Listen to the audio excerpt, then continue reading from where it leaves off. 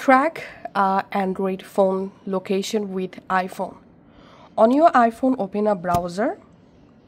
In browser, search here Google, find my device, search for it, and all you have to need, open find my device Google. And now here we have to sign in. Tap on sign in and sign in with the same Google account.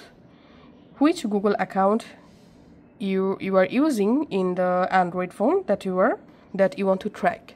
So you have to use the same Google account or Gmail account. Then under my devices, here you will find all of your Android devices. All you have to need is just tap on the device that you want to track. So in my case, I'm just selecting this Galaxy S25 Ultra device to track location.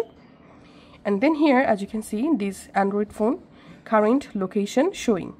You can use your two fingers to zoom in or zoom out or change your device location to view.